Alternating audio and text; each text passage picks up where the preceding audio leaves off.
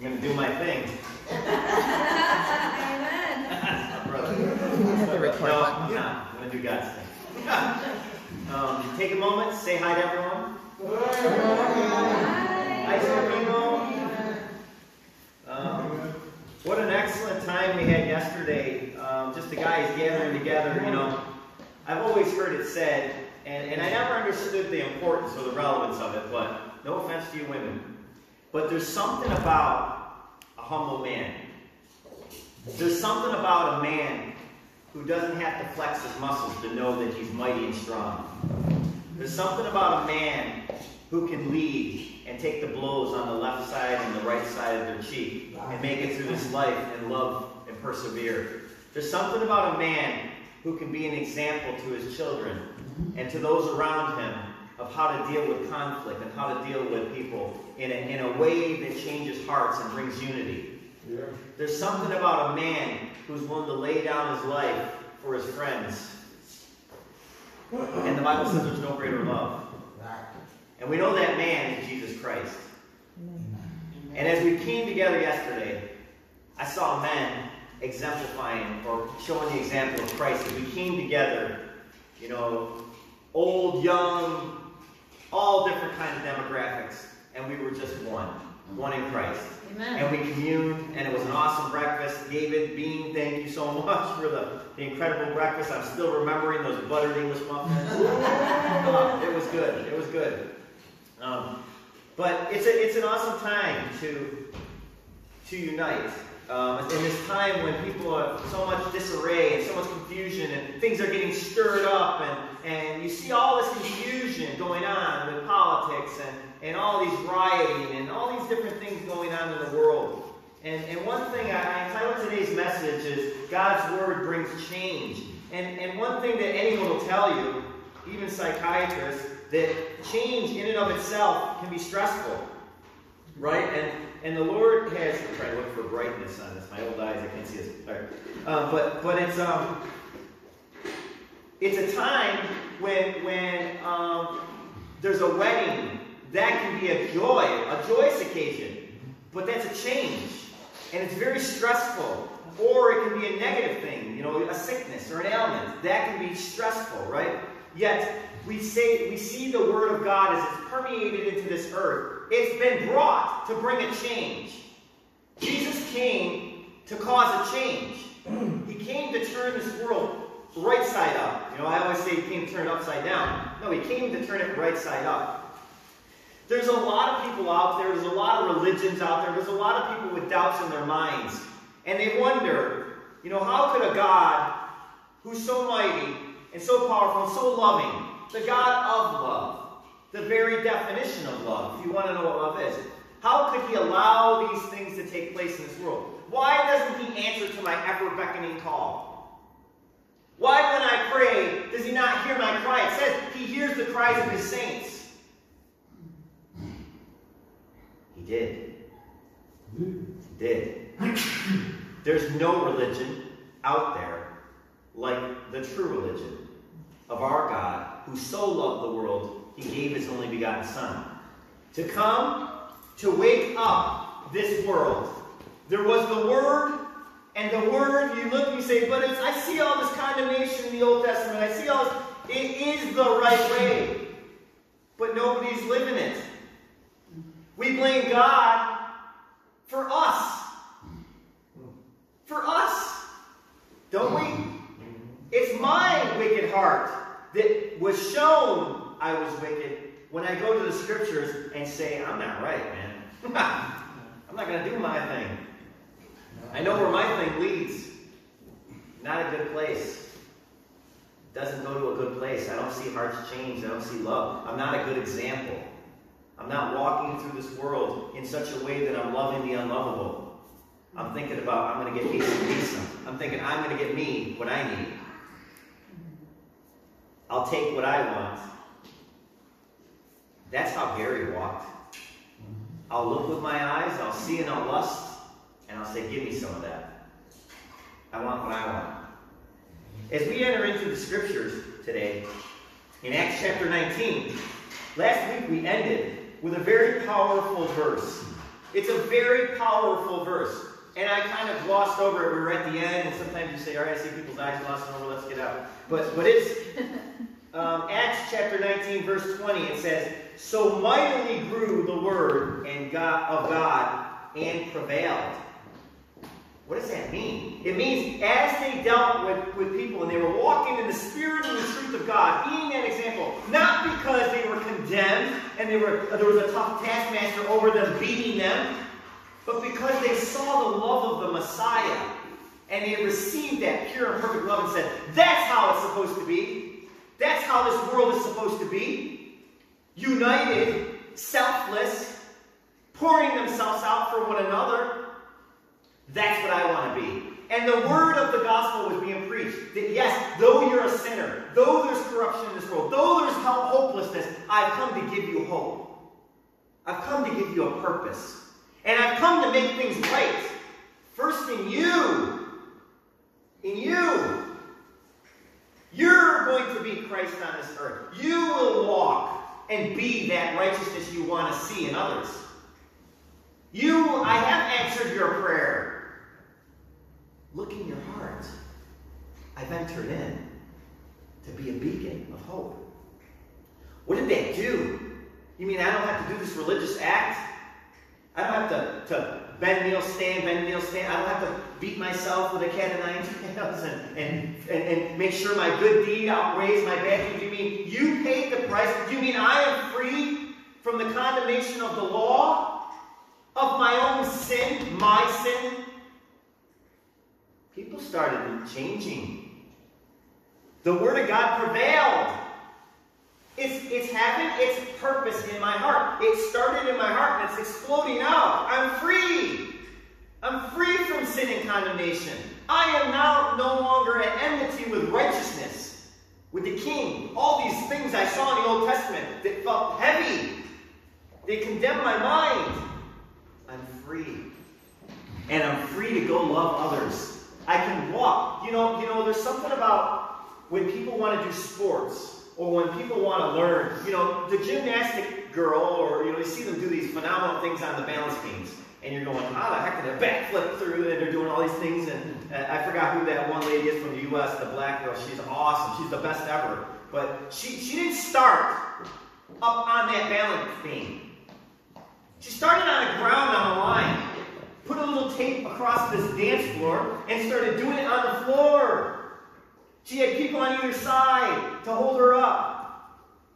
How much more do you think Christ is expecting of you, baby Christians, and you that are growing in Him? Yeah, He wants you to get up on that pedestal, and sometimes that's daunting. Sometimes it seems too much. He's with you. A good Father. A perfect Father. Not a worldly Father who seeks after His own desire.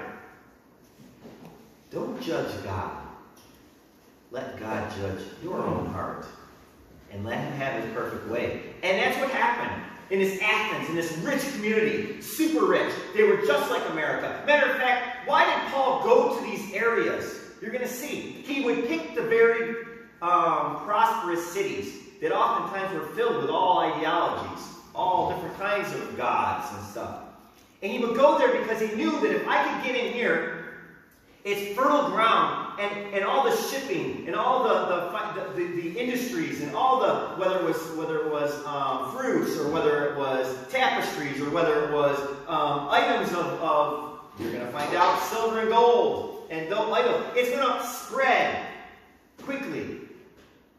He's smart, I told you when I was little, I sang My Name is Johnny Appleseed. I played Johnny Appleseed in a play. And I still remember the song to this day, and I would try to sing it like Elvis. My name is Johnny Appleseed. Hey, thank you very much. I was all of like 10. And yet, there's something smart about spreading seed sparingly. But there's something smarter about spreading it in a way that then they'll spread themselves. You come to these horrendous dark areas. Are you in a dark place? Good! You don't know what I'm going through. No, I don't. But I know that if it's tough, it's fertile ground. The darker, the better. That's where seed shoots out. And so Paul's in the midst of this area, and the word prevailed. hit asunder. God says his word does not come out and not hit the mark. It will hit you smack dab between your eyes, or more importantly, in your heart. And show you God. And show you you. And then show you Christ. And say, oh, what a God I have. How good are you? I look at myself, and I look at how I condemn everyone else around me. I look how I condemn myself. And yet, while I was a sinner, while I was at my very worst, you saw me and you gave your life for me. How many of you, it says very rarely does one give his life for a friend. But how many of you would lay down your life for your enemy? Is God fair? Is God good? Yeah. Yeah. And this word was turning this community upside down. You know, as we look at COVID and we look at all these things that are going on here, we see people releasing from the strongholds that the devil had on them. We see people letting go of material things that they were lusting after. We see people starting to desire communion, coming together. Amen. As they're so far apart all the time. I want to be with my family, you don't understand. And back then, before COVID, it was like, yeah, I'll visit you at Christmas, I'll see you at Christmas. Now we're like, man, I just want to see them. We have a yearning in our heart for things that are of value. See, nothing's been taken away from you, but something's been given to you. Truth of what really matters. This community is turned upside down. It said God's words prevailed.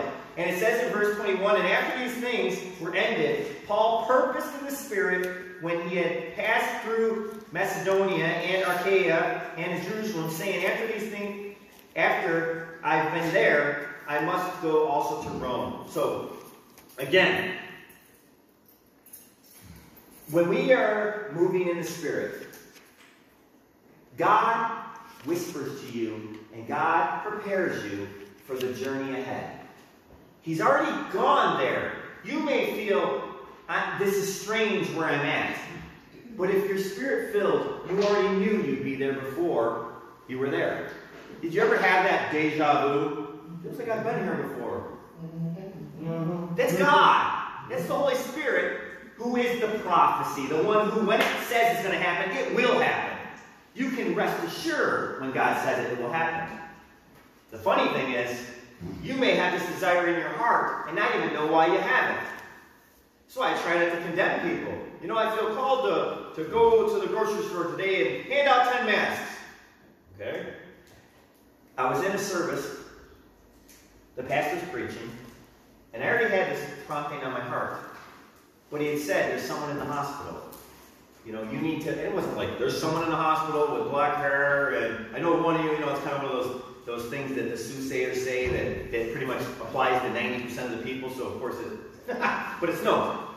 God is pricking your heart to someone in the hospital. Then you need to go. Why are you waiting for someone else to go? And I said, you know what? I'm going to go. This has happened to me 6 times in my life, where somebody's been on their deathbed, and I've gone to the hospital, and the doctor said they're going to die, and I prayed with that person, and a miracle took place. They lived. The doctor said, I don't know what happened. It happened to my mom. She's going to die. She lived 12 more years after that event. And she'd been to the top doctors in the world. But she didn't. Why do I say that? Because God meets us where we're at. I had no idea that that event would lead to something miraculous. I just knew I was supposed to go. Paul has no idea how he's going to get to where he's going to go here. Little does he know, it's not going to be the way he thinks. He'll be going in shackles to Rome. But remember, the Lord commanded him to go to the Gentiles. And he knew, if I'm going to go anywhere to preach to the Gentiles, may it be in the epicenter of the Gentiles. May it be in the capital of Rome, the Roman Empire. Remember, 2 chapters back, we learned that Priscilla and Aquila were ejected with many Jews from Rome. Cast out because they were stirring trouble. Remember, the Jews were stirring trouble against the Christians. And because there was so much dissonance, because there was so much turmoil in the streets, the Romans said, get them out of here, and booted them all out. But it was because of that, booting out, Priscilla and Aquila were able to come and teach a young, enthusiastic man the ways of God. Right? You don't know what circumstances you're in. You may feel that prompting of the Holy Spirit. You may not know how you're going to get there. But God does. And don't doubt Him, because it's not how you think it's going to happen. His promises are going to come to pass. Trust Him. How many times is it going to happen in your life before you finally let go and trust Him? Some of you are here and you're like, no, this isn't how I anticipated it. You know, I got pulled, I got called, and this is where I'm supposed to be. But I didn't know this was how it was going to happen. I don't know how I will reach tomorrow. I just know the one who's going to carry me to it. So Paul, he has a plan to hit these areas. And once again, his heart is obviously to hit Jerusalem first. Kind of tell his people, my peeps, all what's happening with the Gentiles. This is his third missionary journey. He's been successful, or I should say, God's been successful through him, and Silas and Barnabas and all these men that are moving on in faith. One thing you're going to see in this underlying precept of this chapter, a pastor is not alone. You know, a lot of people say, that's your job, you're the pastor. You know, that's your thing. I'm just called to do this. Listen, my sister gave me a card this morning, and I read it, and it was a pastor appreciation card. And I was like, oh, that's cool. This is Pastor Appreciation Week, I guess, or month. So it's a whole month. We need a whole month because we're so beaten down. Love me, but that's how we feel, right? We think it's all alone. We're islands. We're not. God has not left us orphaned nor forsaken us. He's given us the Holy Spirit, God, to be with us, to comfort us. But He's also given us you. Men, women, faithful men and women who come alongside and gird up on the mission. Not to divide, but in the same purpose. The Bible said they were in one accord. The same goal. To what? To turn this world right side up. To be what you're calling God and saying God's not. He is so good, He says, I want you to do it. It's amazing how we pray for God to do something. And He says, I know your heart. I know how much you love it. You know, Ryan, I know where you want to be. I know what you want, each and every one of you.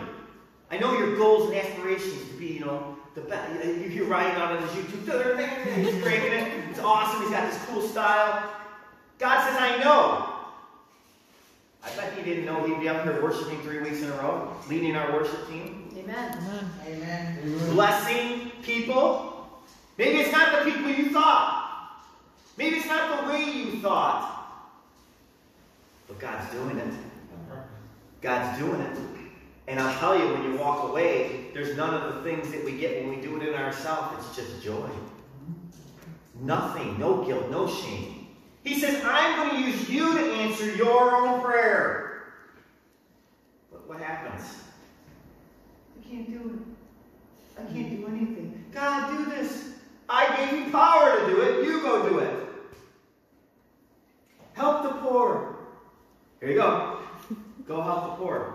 Help those who have, mental challenges like me. Here you go. I want you to do it. But I got mental challenges. Yeah, go help the others and watch how your mental challenges fade away. Lord, help me with my addiction. Step out and go to rehab. You be the example for the rest. Watch how many people I use, not just to heal you, but you to heal them. So this is a miracle that's going on in this area, and Paul's got it all planned out of how he's going to do what the Lord's called him to do and go to Rome. And so what happens in the midst of all of this? As the word is prevailing, the world is being turned right side up, or in the case of those that had all their luxuries in this town of Ephesus, they were living fat and happy, they had their TVs, they had their bonbons while they're eating TVs, they're like me, and they're fattening themselves up on the couch. And then Christ interrupted their life. It's tough. when I hear people and I see how Satan plays people, and you're speaking the word of God to them, and they say, but what about this? But what about that? And you're just going, look, you may feel uncomfortable with the word of God at times. You may be uncomfortable with God. But isn't that show that there's something at enmity still in your own heart? It's not him that needs to change. It's me that needs to change. And shouldn't we welcome that? Some of the best times in my life when I've come to see God were those times when he interrupted me. He took my normal routine and he shook it up. What is COVID doing to you? It says that in the United States there's a ton of suicide. There's a ton of people that are going to drugs and alcohol now that never did before. That were there, but now they're really there, right? Why? Is it because God's bad? No. I can guarantee you. He says, don't be drunken. He says, don't do this, but be drunken in the Spirit of God. Don't follow this. If you do this, you will receive pain. But is it him? No. It's me. It's me. He says, come follow me. But he doesn't put a chain around your neck like Satan tries to do and put hooks in your heart and your mind and pull you and drag you. He says, come follow me. If I talk to Premier and I say, hey, Premier, come on up here. Don't come up here. I guarantee he'd come up here, wouldn't you, buddy? That's right. Why? Because he's got childlike faith. He has a real heart. He says, I know this man's not against me. He's for me. He's never going to hurt me. He would have come running if I asked him. Where are we? Jaded by this world? It's not God's fault. It's our fault. So, he's in this area, and then it says in verse 22, so he sent to Macedonia 2 of them that ministered unto him, Timothy and Erastus, and put himself to stay in Asia for a season. Paul knew how to delegate. He had support systems. He knew that the mission needed to continue, but he also knew this area needed special care. This area was dark, and he was going to... it's funny because at some points in Scriptures it talks about Paul when he's being stoned, and he says between whether here or whether in here, I don't know. He says, I don't know if I was dead or if I was what, but I was taken up into the heavens. And then later on he says, I'm betwixt two places. I want to go be with God in heaven, away from this struggle of this world. But I want to stay here and help those that God's given me a love for. And that was Paul's heart. He said, I want to stay here in Ephesus. The work's not done. There's still turmoil here. Yes, the word is prevailing, but there's also an evil force coming against it. And so he sends off 2 of his ministers, or those that minister to him. You talk about pastors or ministers or reverends or whatever you want to call the person who leads your church. But this tells me, and it says many times, that they were ministered to. We come to church, and rightfully so, to come to God, to receive that which we don't have normally. Love, compassion, gentleness, encouragement. But do you come to lift up your pastor? Do you come to minister to him? Do you come to minister to those around you? Are you coming to say, Lord, what is it you'd have me to do? Instead of, saying, what must I do for my country? Rather than that, say, what can I do for my country? Amen? And so, he goes on in verse 23 and says, in the same time there arose no small stir in the way. The way of God. There was a division that started to take place. There were seeds of discord that started to be planted in people's mind. They were once marching in childlike faith, saved, and then what happens? In comes those seeds of doubts, the grapes of wrath, right? They start to plant, well, what about this? What about other gods in the world? What about these other friendly people? What about this? And it says, for a certain man named Demetrius, a silversmith, which made silver shrines for Diana, brought no small gain unto the craftsmen, whom he called together the workmen like occupation, and said, Sirs, You know that by this craft we are our wealth. Moreover, you see that here that not alone at Ephesus, but almost throughout all Asia, this Paul hath persuaded and turned away much people, saying that there be no gods which are made with hands.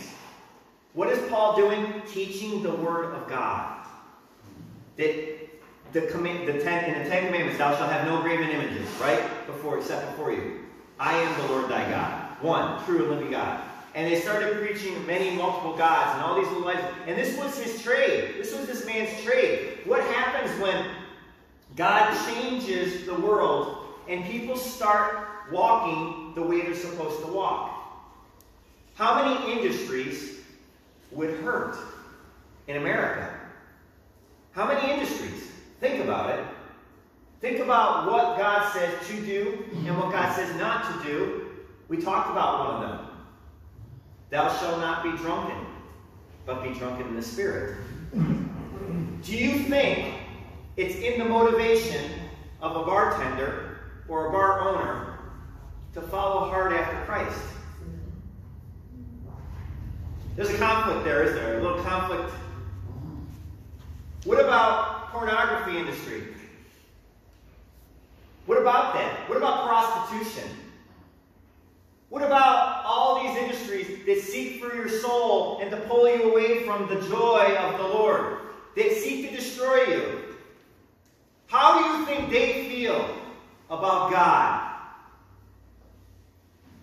How do you think they would feel if you started walking right? If you were like the Christians, this whole town was being put right side up. They were no longer leaning on the crux of the world to get through day by day. How do you think some of the psychiatrists would feel? How do you think they would feel, those drug industries? What would it do to them? Do you think they're for you? Do you think they're for Christ? Would it impact their industry? Yeah, it would decimate it. It would decimate them. So what do? Just like this man, they get unions together. They get people together. They stir up people and say, Christ is bad. Bad for business.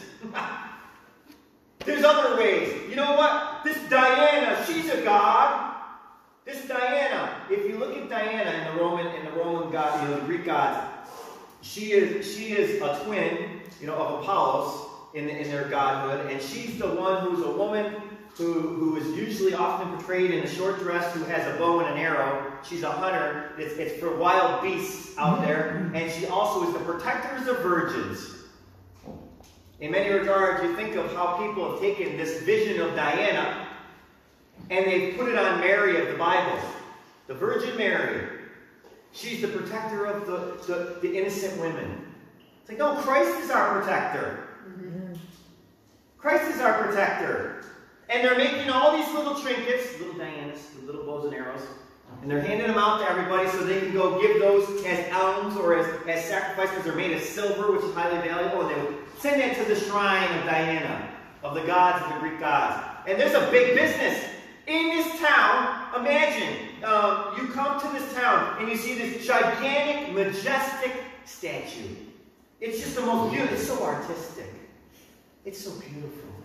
And people were coming, it says, from around the world to Ephesus just for this statue. Just to see this goddess Diana.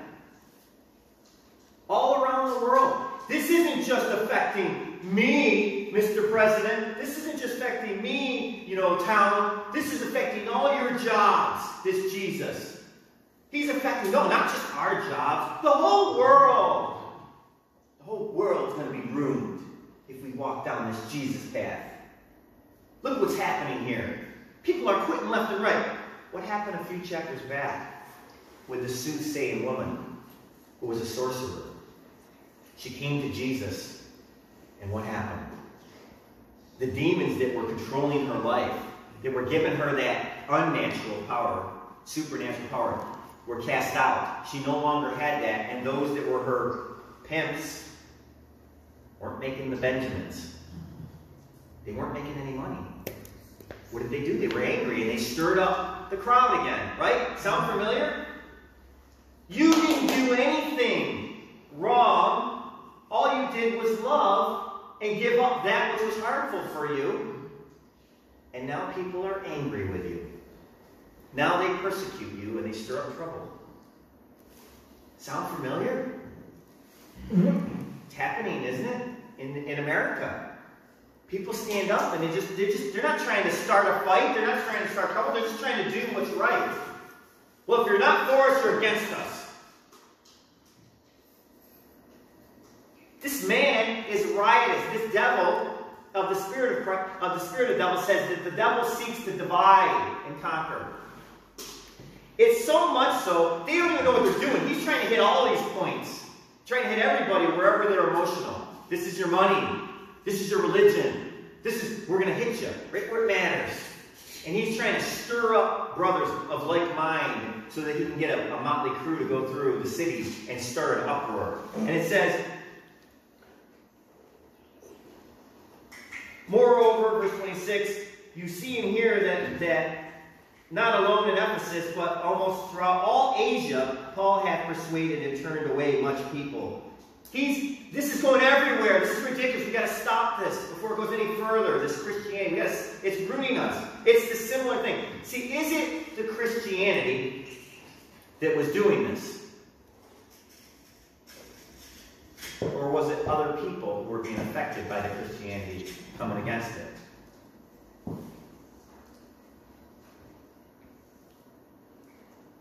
Who's doing the wrong here? It's not the Christianity. It's people who were losing people because they couldn't hook them anymore. Free people were walking away from their old lifestyle. Free people were choosing to give up those hooks that were once in them. And they were finally singing praise. And they were dancing. And they had a purpose and they had a hope. And there were the captors who wanted those souls back. Sound a little like our politicians, huh? I want your vote.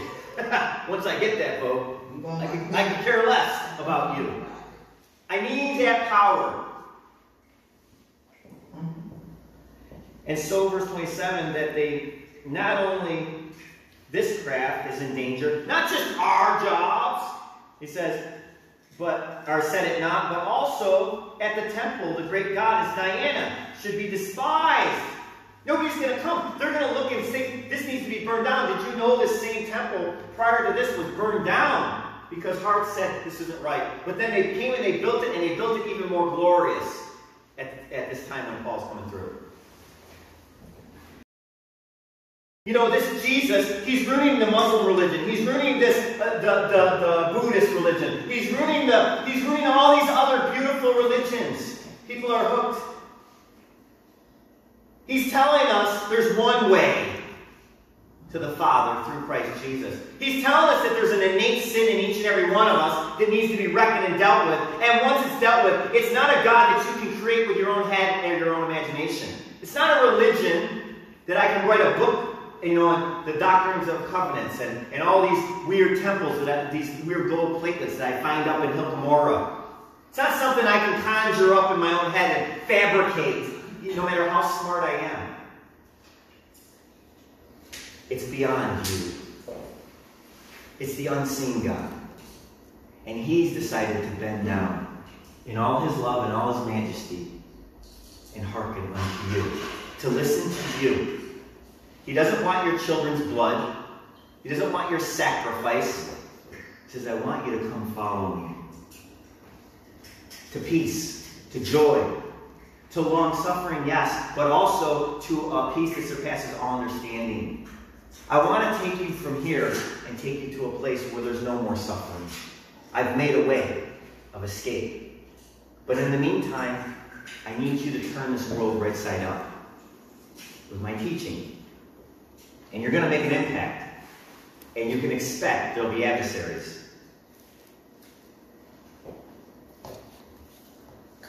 It says, verse 28 again, And when they had heard these things, they were full of wrath and cried out, saying, "Great is Diana of the Ephesians.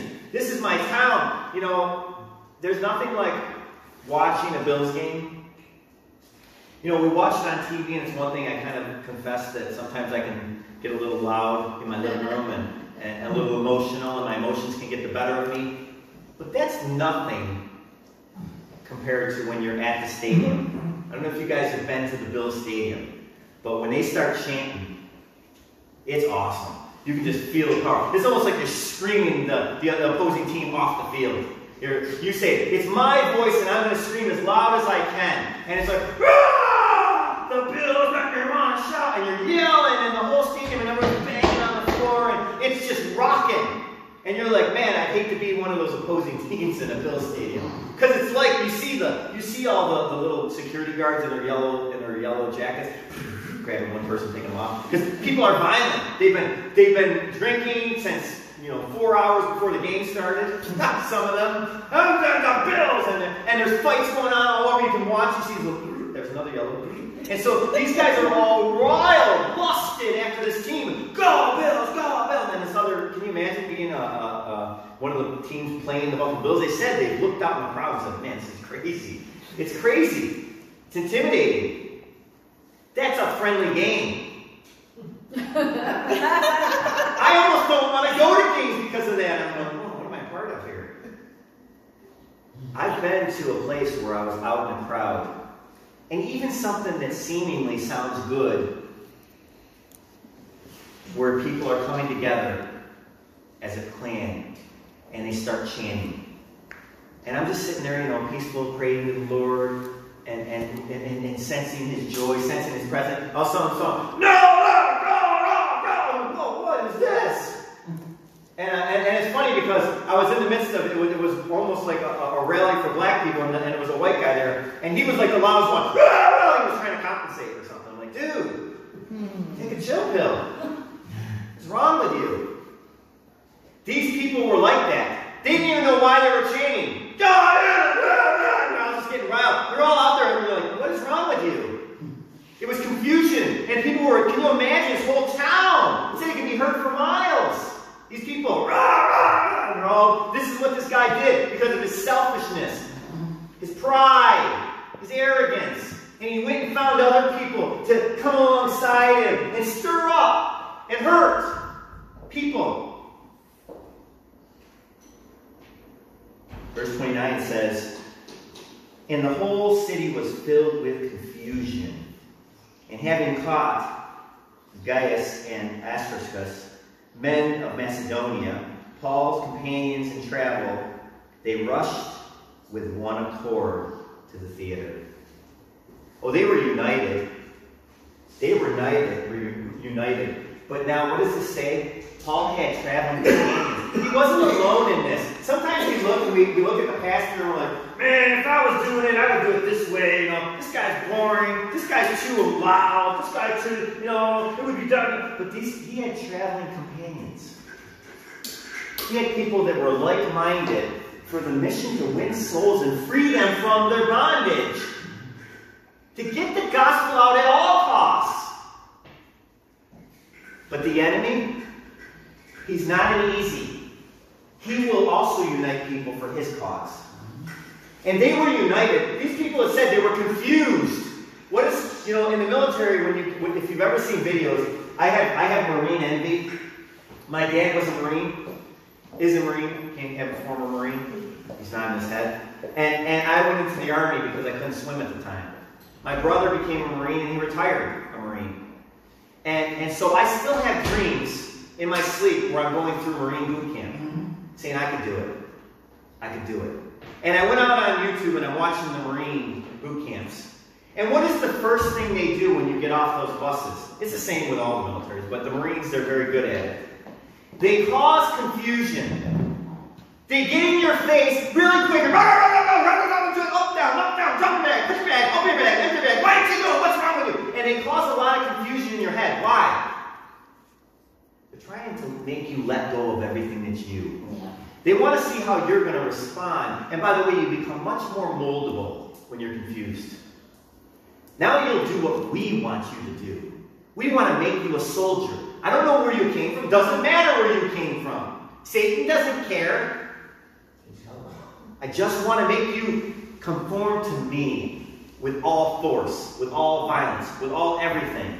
You will be the best. And that's what happens here. These people are all in this confusion. They're like, okay, talk to them in the temple now. And they're dragging a couple people. They don't even know what they're doing. I mean, who's punching a police officer in the face? Who's beating up a black person, knocking him down as a police officer, running by? People who are just going with the mob. Just going with the flow. They're not thinking about the future. They're in the moment. Who cares about the lives I'm destroying? Who cares about the consequences of the ripple effect of my actions? Go, Bills! Go, Bills! You know. Come on. We're held accountable, guys. We have to answer to God. Are you following the mob? Are you stirred up with your emotions because wicked people are getting you to get riled up? Or are you steady on a rock, immovable? I don't care. COVID, Democrat, Republican, Jesus, let's rock. Let's rock. Let's rock. Let's do this. Let's turn this world upside down. Let's open the eyes of the blind, Lord. Let's change this world. One person at a time. You've prayed for it, haven't you? What makes you think God can't use you? What has the devil told you? What are you being pulled to the left or to the right with the mob? Running to the temple?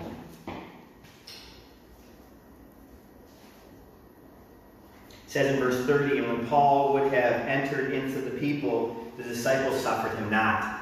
Paul! It's like Gary, let me at him! Paul! No, hold back. He had friends. They grabbed hold of him. And I told you guys this once. When I was in the military, I was in Korea. And I was in military intelligence, but I was attached to the Ranger unit and Special Forces. So I would go out with them. And so we would go to the bars.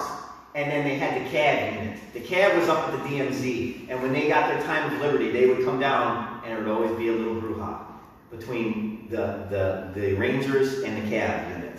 And they would come down, and we were in the bar, and they came to the same bar where we were at, and we're like, uh-oh, it's go time. And I saw the first swing. You knew it was inevitable. And I was like, let's do this. And I was ready. I was filled with, I don't want to say those swear words that people say, vinegar, something in vinegar, right? And I was like, let's rock. I had no fear. It's a mob mentality. It's go time. And I'm getting ready, and just as I'm getting ready, something grabbed my arm. And I felt like every bone in my wrist was crushing. And I turned around to see who it was. And there's a guy about 3 feet tall, seemingly. And I'm like, good God, what have you been eating? And he looks me in the face and says, go. And I knew what he meant. I put my hand down and I walked out the door. Wow. And as I walked out the door, in flies 20 MPs. With my job as a counterintelligence agent, I would have lost my security clearance. I would have lost my whole career if I had gotten busted in that midst. I listened. Paul was ready to go in his strength to make this right. God says, I have a mission for you, Paul. And it was his friends that pulled his shoulders down. Do you think pastors don't need encouragement to stay the course? They're just men. They're just women moving, right? You're all human. We're all human. We need to be alongside one another. Don't think you can do it alone. Don't think you're an island. Yes, God supernaturally will meet you with some little 3 foot, troll or no, I don't know what he was. But let me go. I couldn't even get away. I'm like, all right, I'll go. Paul had friends, support system. It says, verse 31, and a certain of the chief of Asia, which were his friends, sent him desiring that he would not pre-adventure himself to the theater. Paul's reputation had preceded him. They knew that he was tenacious and he would quit at nothing. And he knew that 2 of his men had been taken captive. And now the leadership around the community came to Paul and said, it's not safe for you here. Don't come. Don't come to this. Don't do it. It's a very hard thing to do, isn't it? To listen to the Lord. You know, sometimes God tells us, we're like, well, why doesn't God do this in this situation? Why isn't it? Because they've turned themselves so far from him, he's turned himself from them. He says, you want that violence? You want this? Fine. You have it. And he lets what you've done come upon you. What are you seeking? Where are you seduced? Who's telling you lies? With Paul's case, as he's moving in the spirit of truth, to love those around him, even his enemy is coming and warning him. Even his enemy is coming and helping him. Pretty awesome, huh? It says, verse 32, which is where we'll close, some therefore cried one thing, and some another, and as assembled was confused. And the more part knew not wherefore they were come together. I don't know, they're bouncing up and down, it's like a mosh pit. They're all bouncing up and down, what are you doing? You know, I say this, and I'm not boasting on this, but again, I was in the military with a friend, we went to a bar, and it was this dark little pit, it was the only place we could find, and he started playing this mosh music. And needless to say, I was inebriated, and my friend's in there, and there's other people there, and all of a sudden they started getting in this circle, and the lights are flashing, and it's all dark, and we're like dancing to this. I think it was Depeche Mode, I don't know, one of those weird new age groups. We're like, go, go, go. We're all doing this circle, and then the first thing that came to my mind was, and it came to the mind of my friend also, was kill, kill. So we're doing this circle, and I come by, and I'm like, kill, kill. We both just fall down laughing, because we were like, that's exactly what we felt. We don't even know what we're doing. We don't know why we're here, but there's this sense of aura of darkness. These people are all together. It says they're so confused. They don't know what lust is propelling them to be here. They just know the consequence of it is kill, kill, kill, kill, kill, kill, kill, kill, kill, kill, kill. What is sin telling you to do? What is sin telling you to do? Crucify him? Crucify him? Crucify him? Crucify him? He who came and did no sin. He who came to win your soul. He who came was perfect in every regards of love, what love really is. It says, come follow me. Come to me, all you who are weary and heavy laden, and I will give you rest. I will make the way. I have it all, and I give it all up for you. That you could have eternity. That you could come to my house. Let me show you the way it's supposed to be. Crucify him. Crucify him. Crucify him. The bloodthirsty crowd that was stirred up by the Pharisees as they went around planting seeds of discord, gossiping, backbiting, murmuring. What are we doing? Are you joining people together in Christ, or are you part of the problem? Let's pray. Dear Heavenly Father, Lord God, we thank you. We thank you that although there's an adversary who roars like a roaring lion, seeking to destroy, you are the lion. We can trust you completely. We know that vengeance is the Lord's. We know that you have everything ordered. You have our path. Help us to walk by faith and trust you for tomorrow, Lord God. We know that you're going to get Paul to Rome, just like you're going to get us to heaven. Nobody's going to miss their destination. You are going to orchestrate all things, and not in a way that we would understand necessarily, but in a perfect way that will affect many and save many souls. Help us, Lord, in our doubt, Lord, as it said in the Bible, Lord, I believe. Help me in my unbelief. Help me not go with the crowd. Help me not go with the mob, but let me pick the path less traveled. Let me love the unlovable. Let me love even my enemy. In Jesus' name we pray. Amen.